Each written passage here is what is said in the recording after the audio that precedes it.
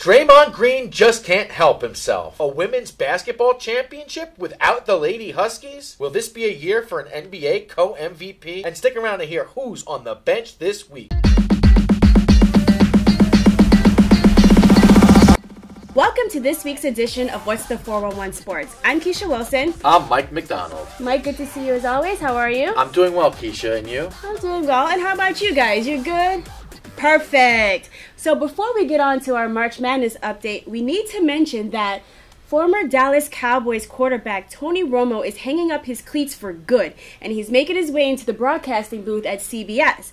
And Charlotte Hornets assistant coach Patrick Ewing will take the head coaching job at his alma mater, Georgetown University, heading up the men's basketball program. So good luck to both of you. And now we'll go on to our March Madness, and we're going to start with the women and the women's basketball tournament. And the 2017 NCAA women's basketball champions are the South Carolina Gamecocks. You heard that right. South Carolina, led by head coach Dawn Staley, who is a Hall of Famer and three-time Olympian, captured their first ever women's NCAA basketball championship by beating Mississippi State 67-55. Now, to get to the final game, Mississippi State beat powerhouse UConn in a move that nobody really expected. It was, UConn was almost everybody's pick to win the whole tournament. But the interesting thing is that there weren't a lot of viewers in terms of watching the women's tournament until the Final Four, when UConn started to lose to Mississippi State. Now, Mike, we see in some women's sports like women's soccer, the U.S. national team, and in UFC, where actually, sometimes you do pay to watch these fights, there seems to be more of an interest. But when it came to the women's Final Four, there wasn't a lot of interest until it became a trending topic that UConn was losing to Mississippi State. Tell me your thoughts.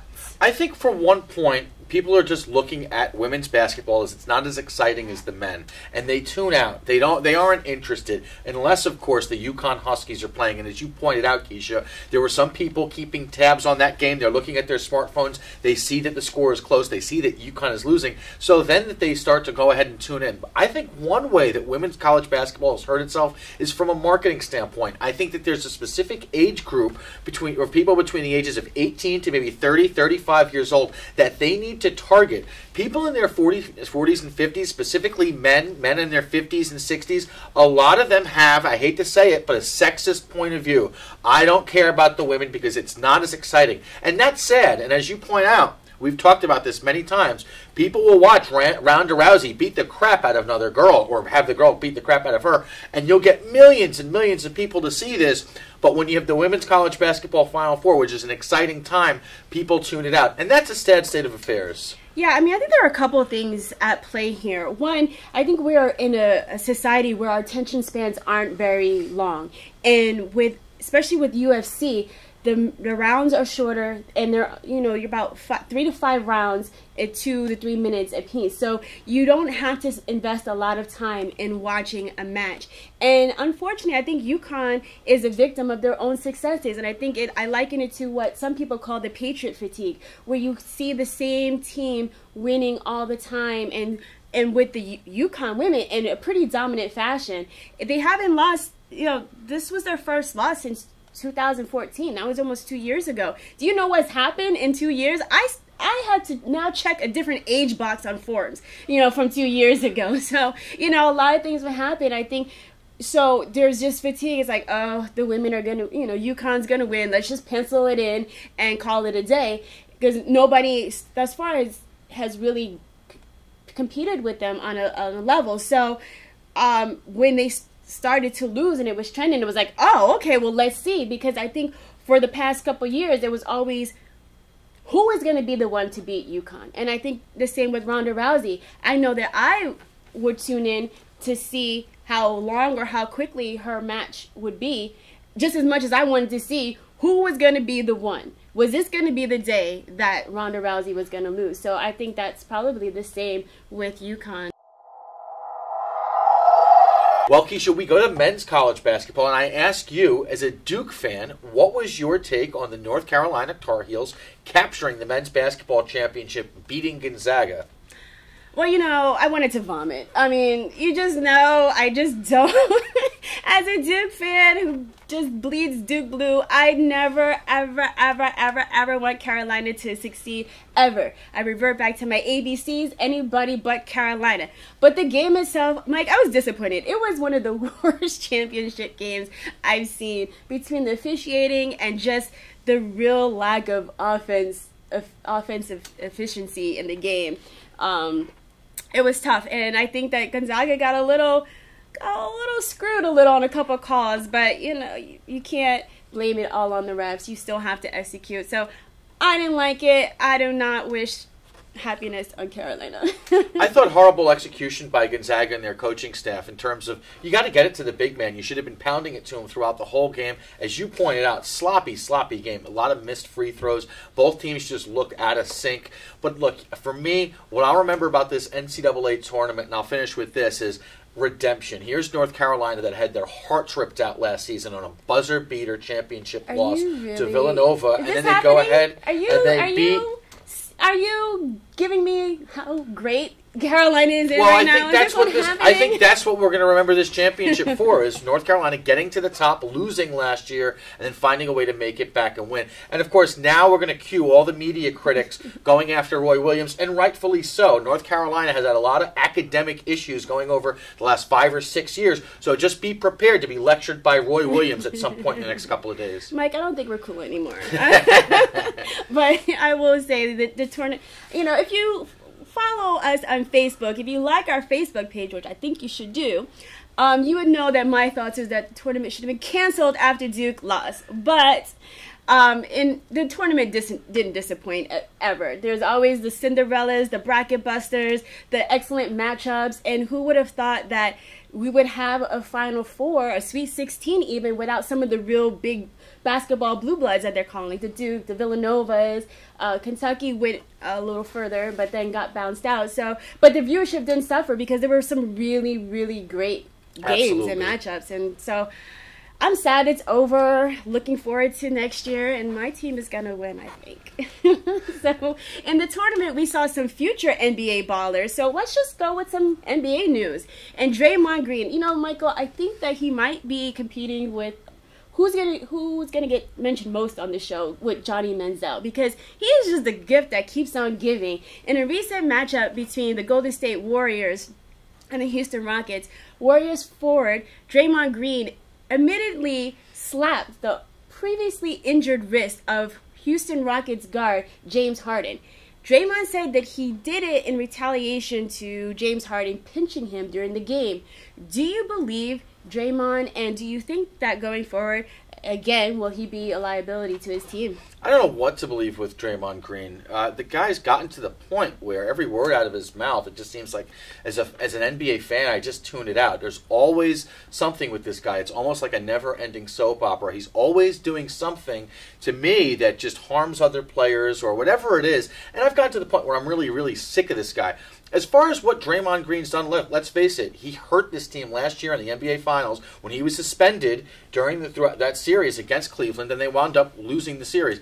I think he hurts the NBA more, though, than I think that he hurts his team. Look, the Warriors, his teammates, they're all used to this. The coaching staff, they know what to expect. The fans, some of them probably enjoy this, Warrior fans specifically. But as far as NBA fans that are casual fans that tune into TNT once or twice a week to watch some of these games, Draymond Green might wind up tuning them out, because these people, they're just sick and tired of this guy's act, and it's gotten to the point where it's just insufferable, and you don't want to listen or pay attention to the guy anymore because everything that he does is controversial.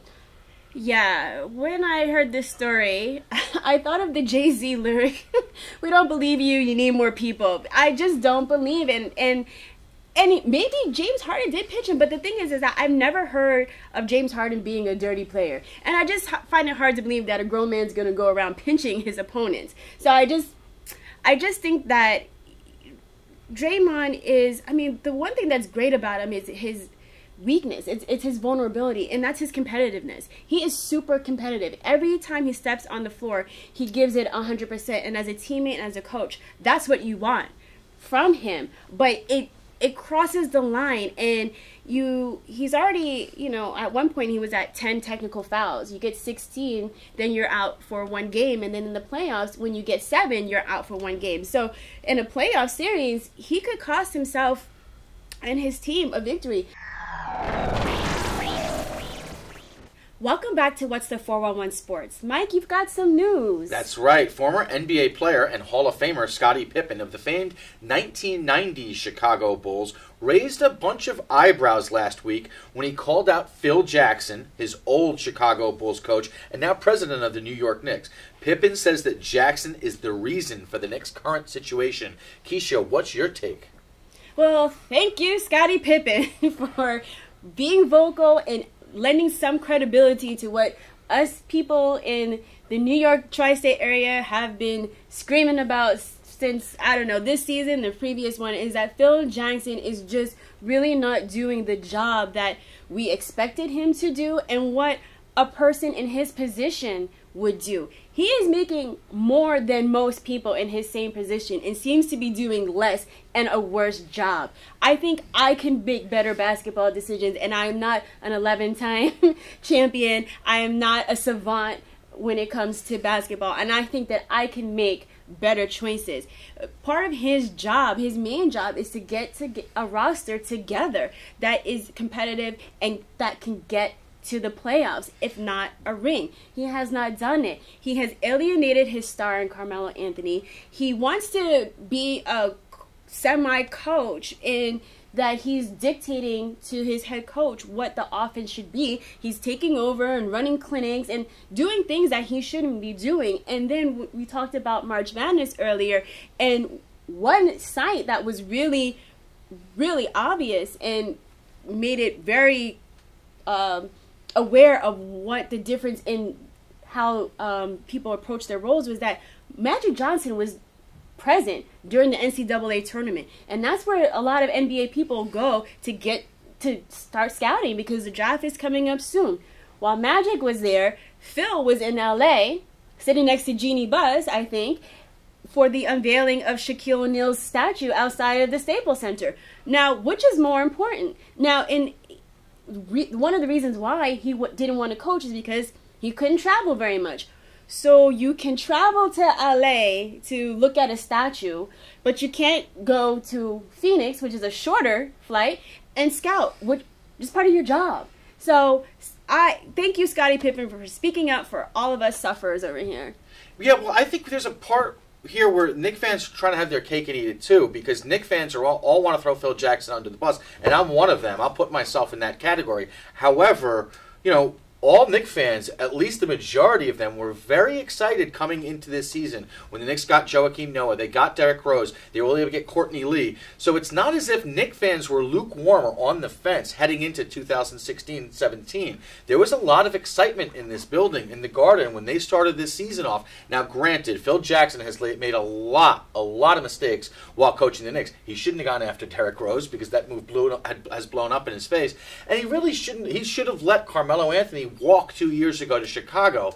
But this isn't all Phil Jackson's fault. A lot of this starts at the top. James Dolan has been a horrible owner, and a lot of this has been what's transpired with the Knicks for the last 15, 20 years since James Dolan has been leading this team.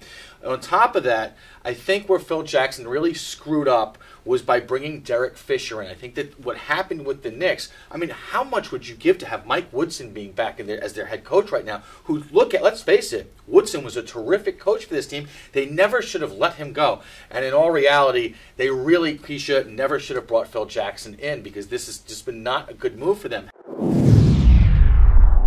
Welcome back to What's the 411 Sports. It's hot seat time. You ready, Keisha? Ooh, it's getting hot in her. Ooh, let's go.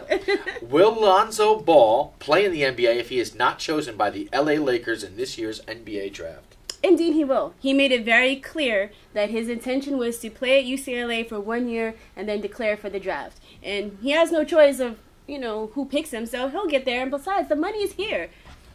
All right, well, my next question is Colin Kaepernick being blackballed? Yes, he is, but the owners are getting bailed out by his poor performance over the past few years. Look, if Colin Kaepernick was playing at the level of a Drew Brees or a Tom Brady and wasn't getting picked up, then we could definitely say he's being blackballed because of his protest being thought of as a distraction. But the owners get to point to his poor play and say, no, it's because he's not playing well. That's why I don't like him, even though it's probably because they don't want to deal with the distraction. I completely agree with you on that. Wow, I made it. Yeah, it was smooth and easy, I guess. And I didn't sweat. I didn't sweat through my clothes. Yeah. Cool under pressure. Well, don't go away, because when we come back, we're coming back with our New York Sports Report. Major League Baseball kicked off their 117th season on April 2nd. Will the Chicago Cubs repeat as World Series champions? Or perhaps will another team rise from the dirt?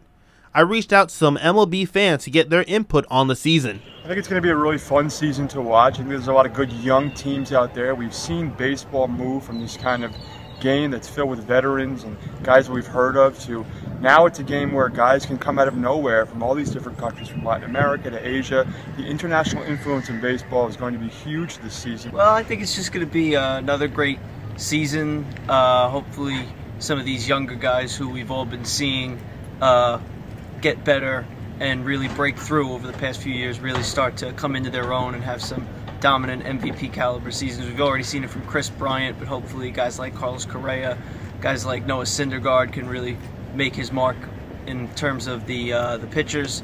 But other than that, I really just hope for the young guys to really come into their own this year, all across baseball. I do not think the Cubs will repeat. I think that it was a very fun thing to watch last year, the Cubs winning. It was 100 and some odd years. It definitely needed to be done. But I think the Mets are really, last year they had all that hype around them, but I really think that the Mets have something to prove this year, and they're going to come out fired up. I think that the Washington Nationals are another team that is definitely going to give the Cubs a run for their money. And it's very hard to win the World Series once, and it's even harder to win it back-to-back. So if you're going to ask me if the Cubs are going to repeat, I'm going to say absolutely not.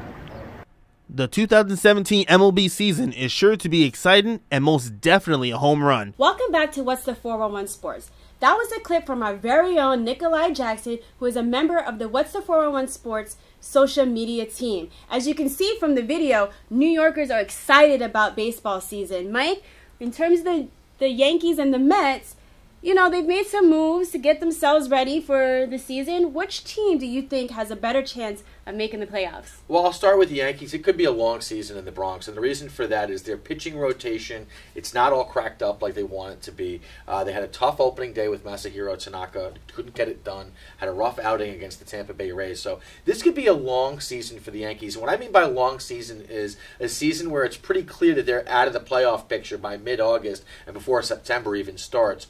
As far as the baby Bombers, I think that there's still a lot of excitement. They have an up-and-coming star in Gary Sanchez, so there are some things to be excited about for Yankee fans. But when you got a packed AL East, and what I mean by that is the Blue Jays, the Orioles, and the Red Sox are all competing in the division, it could be tough for the Yankees this season. And as far as the Mets are concerned, there's no question to answer no doubt to answer your question, Keisha, that the Mets have a better opportunity here to go ahead and make the playoffs.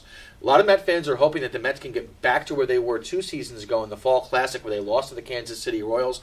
The big issue for the Mets, though, it's not necessarily what's on their roster, it's what's on the roster right down south with the Washington Nationals. Now, this is a team that's going to go ahead and compete against the Mets in the NL East. The Miami Marlins look like they're up and coming as well. The Philadelphia Phillies have made some roster changes. So it's going to be competitive for the Mets to go ahead and compete. But with that pitching staff, this is a team that is a contender. They will be contending, and they should wind up making the playoffs, be it as they win the NL East or as a wildcard team.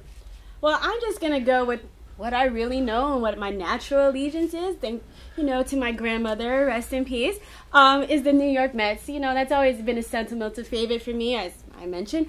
And I just love their pitching. But the key is going to be the health of the pitching. We've got Matt Harvey coming off of his shoulder surgery, and it's been a little bit of a rocky start for him in spring training. You've got Thor Syndergaard. I like that guy. Got him. You want him healthy, and Jake DeGrom with all that hair flying around, and he's getting himself ready. And then Matt Wheeler, I think he was another one who was coming off an injury. So I think the health of the pitching staff is really going to be key for the Mets. And I feel as though if you have great pitching, you always got a chance, right? Absolutely. So let's go, Mets. Let's just get in the playoffs. And I want the Yankees to do well, too. New York is great when our teams do great, That's right? true. We're going to go to the gridiron and talk about our favorite New York Giants. And New York Giants head coach Ben McAdoo raised a few eyebrows when he said that he thought there was no reason why Geno Smith cannot be the quarterback of the future. Do you think that McAdoo was trying to motivate Eli, or does maybe McAdoo see something that the rest of us don't? No, I think McAdoo is trying to motivate Geno Smith. I don't think that McAdoo has any at all intentions to have Geno Smith as the starting quarterback of the Giants' future. Not if he was watching what's happened with the Jets over the course of the last couple of seasons. But, you know, a lot of Giant fans were bothered by this move, and that troubled me because I think that this was a great move for the Giants to go ahead and get Geno Smith. This is a no-brainer, and the reason why I say that is because now, God forbid anything happens to Eli Manning, you have a good backup quarterback that you can plug in and try to, you know, put him in the right spot. So I don't think that Geno Smith will wind up being the quarterback of the Giants' future 2, 3, 4 years from now. I don't think that that's going to happen. But I think, look, what's McAdoo supposed to say here? I think that this is good on his part. And as far as Geno Smith, Giant fans shouldn't be concerned. There will be no quarterback controversy whatsoever. Knock on wood. Eli Manning has been very stable in the course of his time at the helm for the New York Giants. Yeah, I don't think the signing of Geno Smith is the kind of quarterback that would give Eli any reason to worry about job security, because Geno Smith just isn't there. But I like it as a backup because, let's be clear, Ryan Nassib, come on. I think Geno Smith is better than him, and he has, for better or worse, some tried and true NFL starting quarterback experience. And if nothing else, if Eli, God forbid, is injured, you can put Geno in, and Geno is mobile, which is a dimension that Eli does not have. And that's going to add, you know, something to the offense, obviously, but also keep defenses from being too predictable in how they defend against, you know, the Giants offense. So it's not a bad thing. You got him for, what, a couple $1 million? Absolutely. And it might be better off for Geno Smith in the long run. He's with a stable organization. He's got a stable quarterback, a proven championship winner 2 times over, MVP, Super Bowl MVP 2 times over, and Eli Manning. And Eli is the consummate professional. And if Geno Smith can learn anything from Eli in terms of being professional on and off the field, it's going to be better for Geno Smith and maybe the Giants if they decide to keep him in the future. Absolutely. Well, we're going to go back to the hardwood here. Keisha, earlier in the program, we buried the New York Knicks, but there's been a resurgence here in Brooklyn with the Nets. They've been showing some promise as of late. At this point, after a very good March, what's going forward? What do you expect for the Nets as they move forward, Keisha? Well, they've built such a great camaraderie and chemistry amongst themselves, and I think that's a really positive thing and something that may be overlooked because you don't see it in the stats, in the box scores. But when you're a struggling team, there are 2 ways to go. You can either go for self, pad your own stats and hope that maybe another team will take interest in you, or you point fingers at each other and, oh, this one's to blame and that one's to blame, or you band together and you fight together. And I think that's what the Nets have done.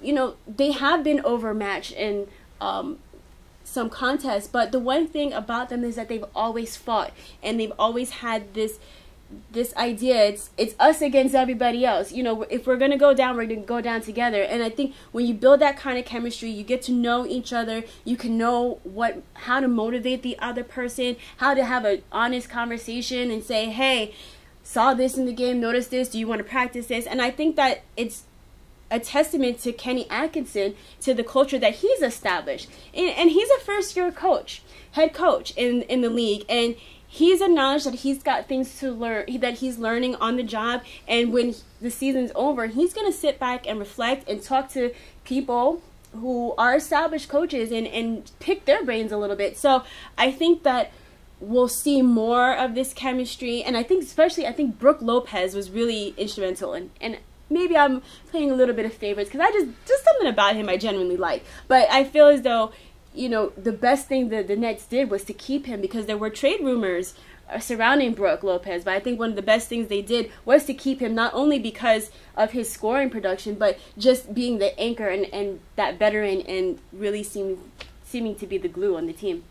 I think Brook Lopez is one of the most underappreciated athletes in professional sports, and the reason why I say that is this guy has lost a lot of basketball games over the course of the last couple of years, and when you see him in the interviews, you see him on the court, he still has this upbeat personality about him. Not a lot of stars, and I'm going out on a limb calling him a star. I do consider him a star. I think he's the face of this franchise. He's done a terrific job. He's played a huge part of this transition of them coming from New Jersey to Barclays Center, and of course moving to Industry City with their practice facilities. He is the face of this franchise, no question about it. And I think when you have a player like that who can stay upbeat, I'm sure he's been very vocal in helping out some of the younger talent that they have on that team. I'm sure that he's been very helpful for Kenny Atkinson, who's done a very good job here in his first season as the head coach, as you just pointed out. I think that there's some good things on the horizon for the Nets. It's going to take some time, and I think that, as we said earlier, we were talking off air about how the Knicks, their fans will show up and support their team even during the tough times. You go to Barclays Center, now it's not the Garden, I understand that, but there are still people showing up to these games, even though that the Nets are struggling, they're losing, and of course, you get Allie Love during the timeout. Yeah. She's able to get the fans riled up and everything. And the dancers.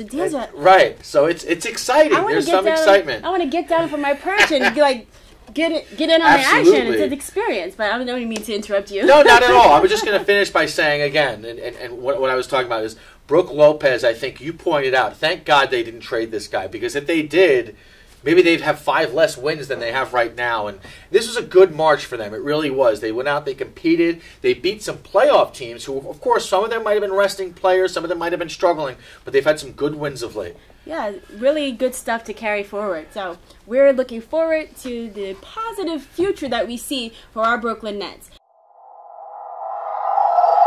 Welcome back to What's the 411 Sports. As you know, almost every week we put people who are behaving badly on the bench, and if they're really misbehaving, they get in that doghouse. Mike, you're up. I got some sad news out of Happy Valley, Keisha. This week, I'm putting Albert L. Lord, a Penn State University trustee, in the doghouse.